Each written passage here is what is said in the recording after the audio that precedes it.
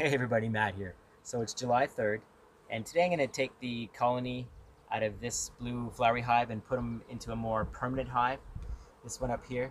And this hive has the same uh, construction type as the Canadian and the Lorax hive, where it's the box within a box construction that has the insulation on all 5 sides of the deep brood chamber here. And it's the same size too, where it has the 14 of my deep frames will fit in here. They're 1.25 inch wide frames. I did make some modifications though to design, and I thought I'd show you some of those. So my daughter and her friend painted the hive. So on the front it's got some balloons with mountains and a lake, so it'll be called the balloon hive. And on the back it's got this great bright bee and honeycomb picture. So one of the modifications is that now it has 2 entrances. I put a small 1/2 inch entrance at the top here and an 1.25 inch entrance at the bottom here. So not only did I go to a round entrance, I changed the way that I constructed this. So before I had that 4-inch long by 1/2 inch slit as an entrance. And the way that I would construct that was I would line that hallway with 4 pieces of 3/4 inch wood to isolate the entrance from the insulation that's in the wall here. But this time what I did was I just put a big chunk of 2x4 in this area and then just drilled the hole straight through the 3 pieces of wood, which was way faster. But then with that, what you could do is also you could just use a multiple of holes. So if you wanted like 4 1/2 inch holes, you could do that. But yeah, so I thought that was a better design. And the last thing that I changed was the depth of the lid. And the reason I had to do that was because when I added that 3/8 shim to the bottom of the Langstroth medium honey supers that I put in there to prevent the bees from prophylaxing the honey frames down to the top of the deep frames. When I put that in there, because the old lid was the tolerances were so tight, it actually made it so that the lid wouldn't close anymore. Like it was hitting the 1.5 inch insulation that was in the top.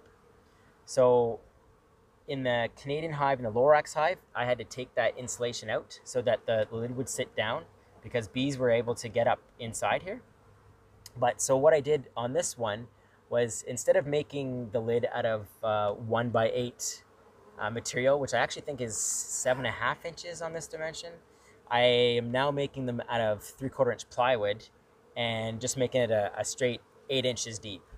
So that would eliminate that issue. But let's get started.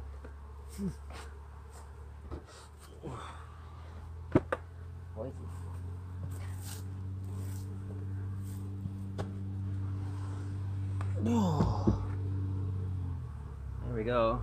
It's probably going to confuse them a little bit. But once we throw some frames in there, they'll be fine.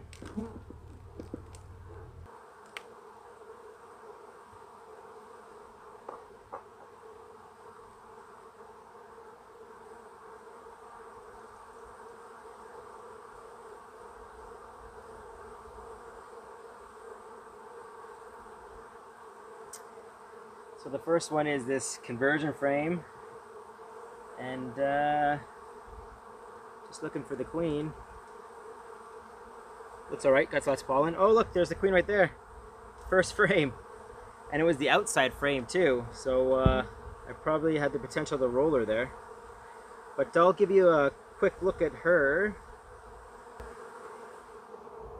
So here she is, right here. And she seems to be doing good. There's, I see lots of royal jelly on the little larvae, so they're feeding them well. And I see a bunch of eggs.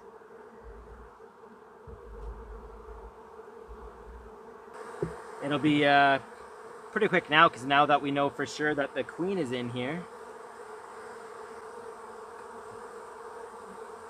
There is a little confusion at the front there, obviously. Wow, look at that. So I am going to put these conversion frames at the back because I do want to get rid of them. But look at, boom, wall to wall. I'd say she's doing all right.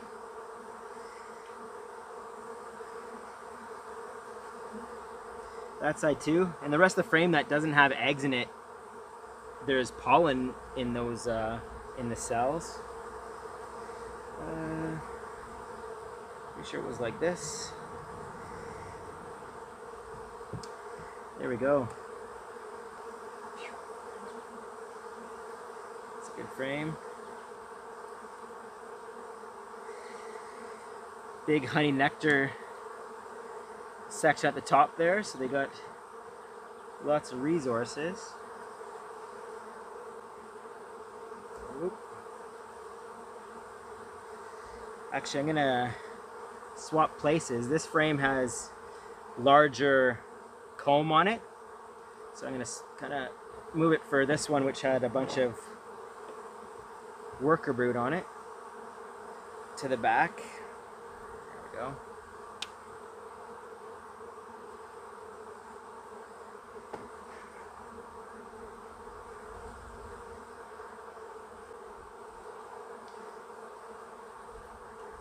Here's more worker brood.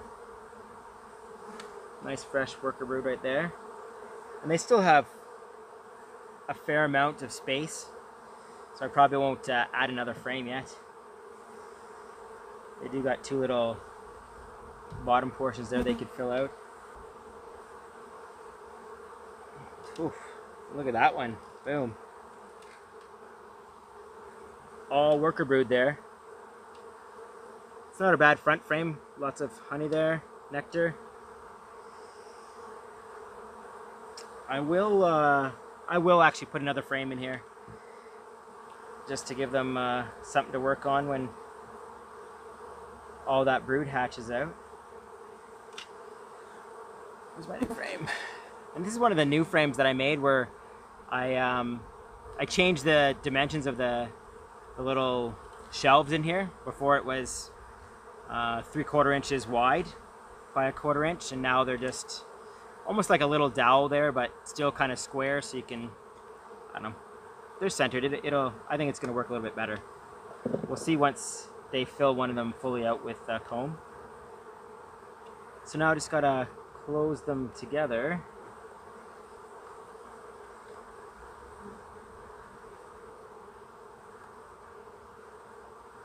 So there we go. See if I can dump these on here, which always have such a good record of doing that.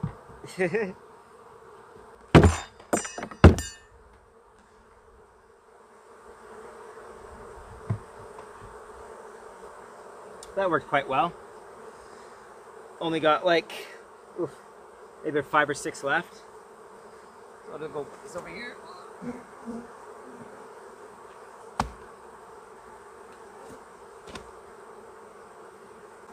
Okay, I do got a new backboard for them. Well, it's an old backboard, but just to limit the size of their nest. But it doesn't go all the way down to the floor, so they can still get access to the back. Squeeze these up a little bit. And I do have a new top cloth for them. So we'll just put that on there. New house, new top cloth.